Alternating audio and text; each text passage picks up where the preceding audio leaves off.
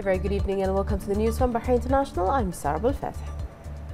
His Majesty King Hamad bin Isa Al Khalifa received today at Safriya Palace his representative for Charity Work and Youth Affairs, Chairman of the Supreme Council for Youth and Sports and President of Bahrain Olympic Committee, His Highness Sheikh Nasser bin Hamad Al Khalifa, who introduced to His Majesty the top 3 winners of the Heritage Night competition, which is one of the Olympic Committee's largest heritage sports held under the patronage of His Highness Sheikh Nasser. The top 3 winners are Ahmed Mayouf Al-Rumehi, Mansoura Ali Al-Khaldi and Nawaf Hassan Al-Kabi respectively.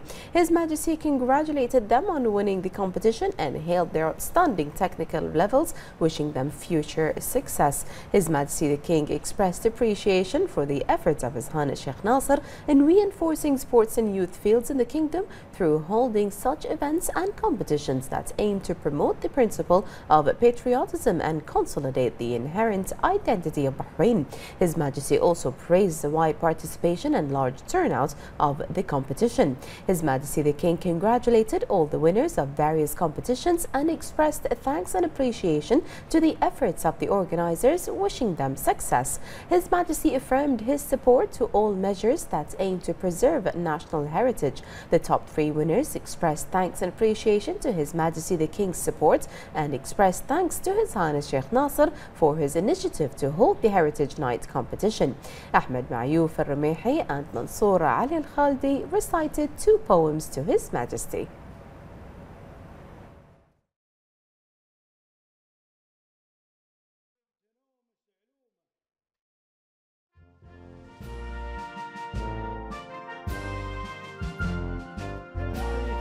على ظهور الخيل يردون الأخطار، الماضي اللي نفتخر فيه سلومه، والحاضر اللي كل نوادر حضار، الطير والبندق اللي أجال لزومه، والهجن ودروع المشاهير ومهار، والبيرق اللي حافظين نرسومه، والدين ويضة وحشمة الضيف والجار، عوايد تورث وتبقى محشومة، لها عندنا حشمة وقيمة ومقدار، تاريخ من عصر بعيد نرقومه، على خطأ منهم لنا درع وستار،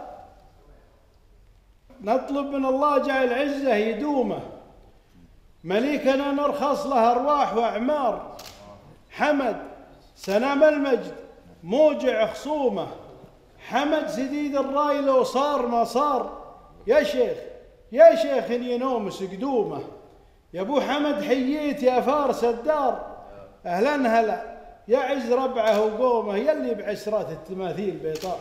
الله يسامحك.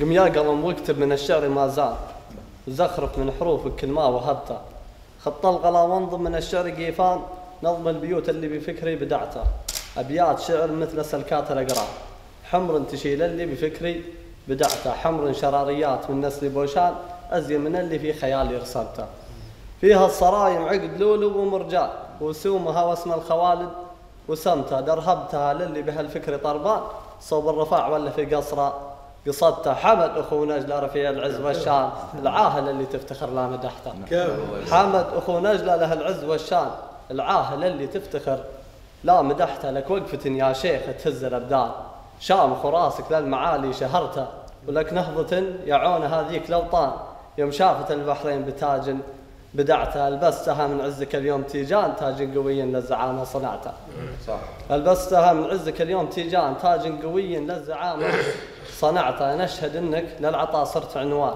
يوم الفقر بسيوف عزك ردعته، الطيب طبعك والوفا فيك رنان، والخير نهجك والكرم ما بخلته، والعز ساسك والعطاء منك هتان، والجود عهدك والعهد ما جهلته، على مسار الطيب أرخيت العنان، فوق ذهبي للمكارم طلقته، على مسار الطيب أرخيت العنان، فوق ذهبي للمكارم طلقته، يا سيدي فعلك ما يبقي برهان، دام الوفاء والطيب من جدك ورثته، من جدك الفاتح فخر ذيك الأزمان، ليوم عهدك والوفاء ما خذلته، يا الله عسى ياتيك من الرب غفران، ويزيد أجرك كل يوم من حكمته، يا الله تحفظ من لبس ثوب الإيمان، تحفظ مليك من الصعايب. آمين.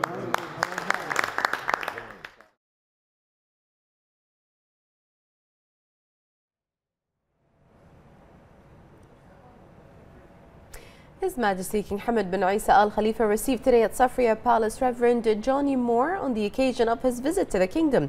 His Majesty welcomed the guest, hailing his efforts in the humanitarian field and in strengthening the values of tolerance. His Majesty the King affirmed his pride that the kingdom throughout history has embraced all religions, doctrines and cultures which live as one united family as part of a society that is based on brotherhood and cohesion as a result of its people's belief in noble humanitarian principles and the values of coexistence. His Majesty the King reviewed with the guest a number of topics that contribute to promoting dialogue, religious tolerance, moderation and the rejection of extremism.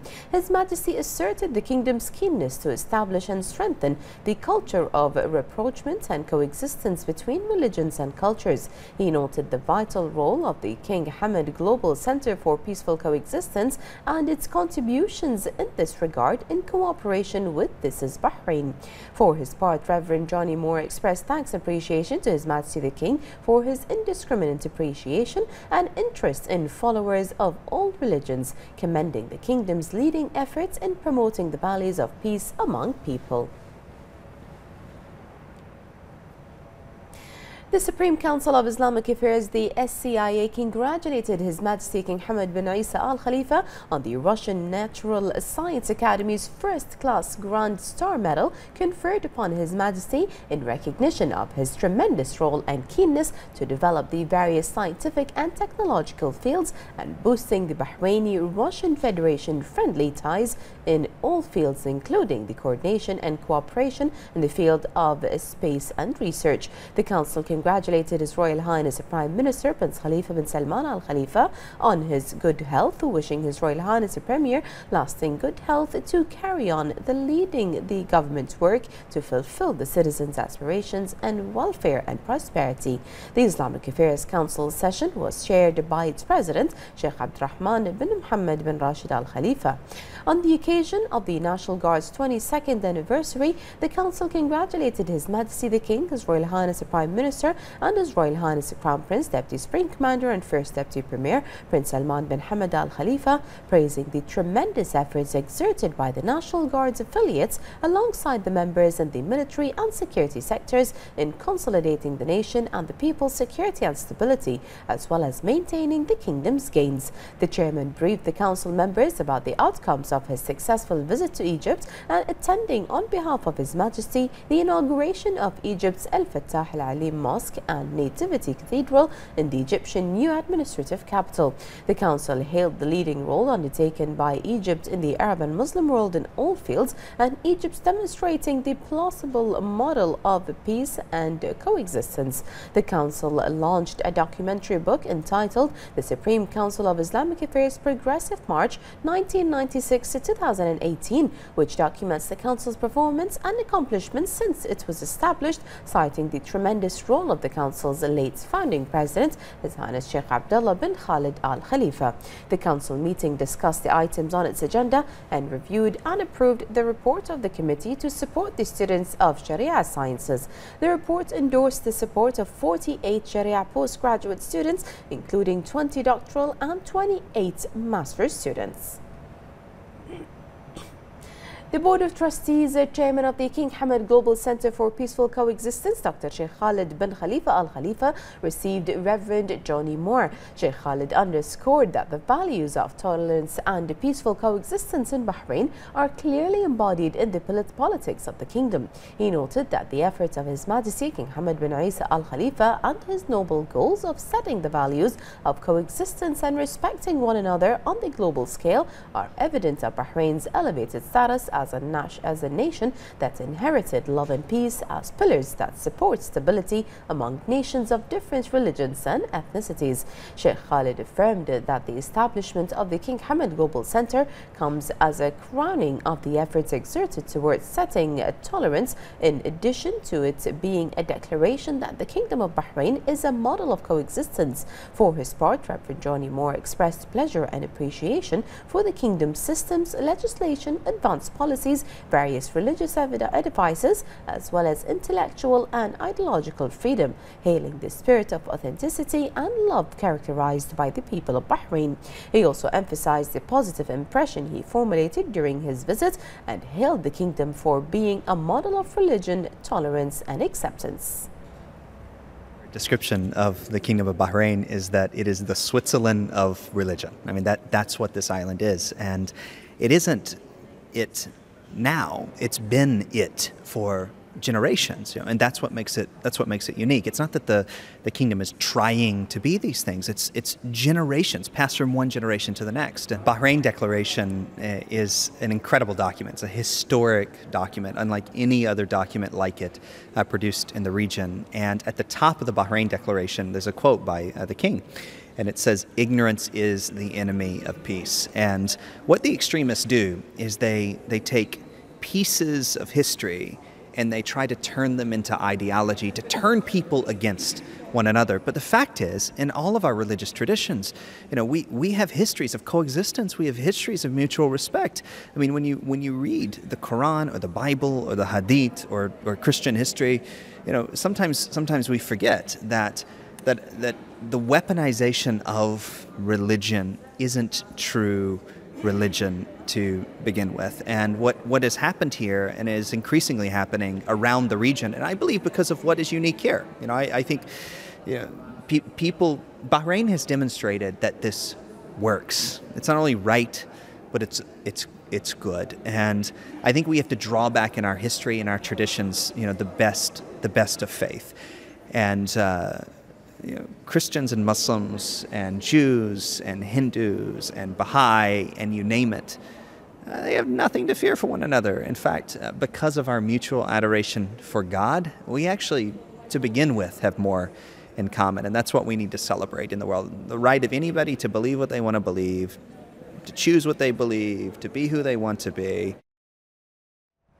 Electricity and Water Authority's Chief Executive Sheikh Nawaf bin Ibrahim Al Khalifa today affirmed that EWA is set to complete all technical aspects of an electronic system that allows citizens to claim refunds on the VAT paid on the consumption of electricity and water.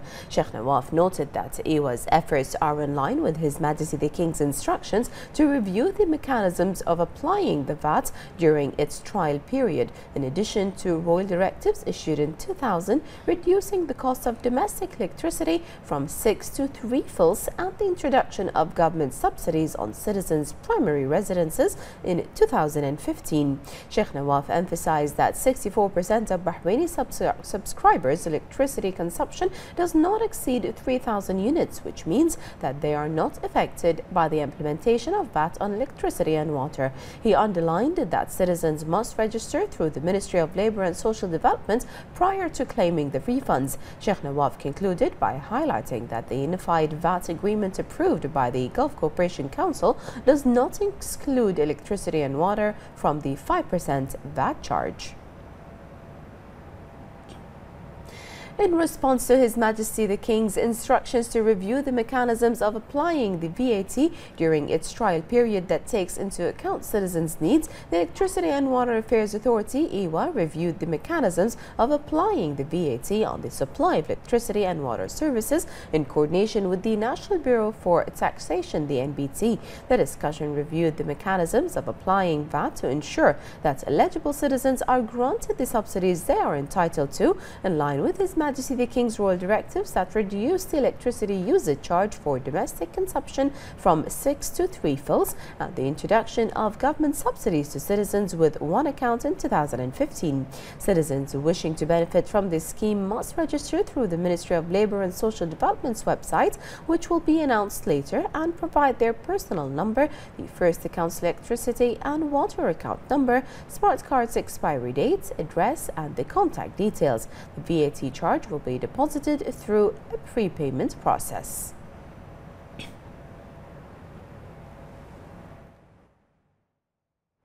Information and E-Government Authority, the IGA Chief Executive Mohammed Ali Al-Qaid said that the first pilot phase of issuing a new identity card will be at present limited to Bahraini newborns with no additional charges. Al-Qaid also emphasized that such technological developments and technical revamps in the ID card features does not require current identity card holders to replace their cards with new ones. The previous identity card will continue to be issued until the launch of the second phase and according to the legally certified service charges. He also highlighted that valid ID cards will remain officially recognized in all public and private transactions up until their expiration date. Al-Qaid highlighted that the launch of the new ID considered keeping abreast with the latest international technologies and in line with the international high standards of International Civil Aviation Organization, the ICAO.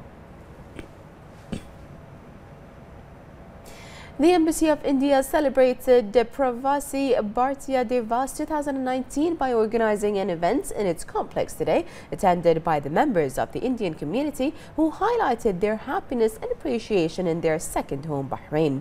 More on this report by Hibab Abdul Ghaffar. Relations between India and Bahrain go back generations, and the long-standing ties are growing more and more every day. An event was held today to celebrate a special day for the Indian community, who now consider Bahrain home. It's the Pravasi Bhartiya Day. During his address to the community members, Ambassador of India highlighted the various schemes launched by the government of India to connect with Indian expats, and also thanked the Bahraini leadership for ensuring the well-being of Indians in Bahrain. Our two countries enjoy historical ties. It's not about a relationship which can be defined in the modern day diplomacy. It is very deep. It's a people-to-people level contact. The two countries have worked together and contributed to each other's growth and development for centuries together. The event included a classical dance performance and also included felicitation of winners of first round of second edition of Bharat Kojani Quiz 2018-2019, which was conducted by the Ministry of External Affairs of India. That the Indian community is involved in every field in Bahrain, and Alhamdulillah they are so happy that they don't find any other place more better than Bahrain. This is a fact. We are in Bahrain for more than 150 years. Talking about Bahrain-India relationship, I think I need half an hour. I can't finish it in few minutes. But anyhow, let me try to briefly summarize. As I said, we have been here for so many generations. We have, as the Excellency mentioned also, that we have a Hindu temple here since last 200 years. These small things, if you keep on adding the examples, Crown Prince visiting our homes for Bhatia community in Diwali since last 7 years. If he does not come, his elder son or the younger son comes. I am living in Bahrain since '92. That means I have been living here for the last 26 years.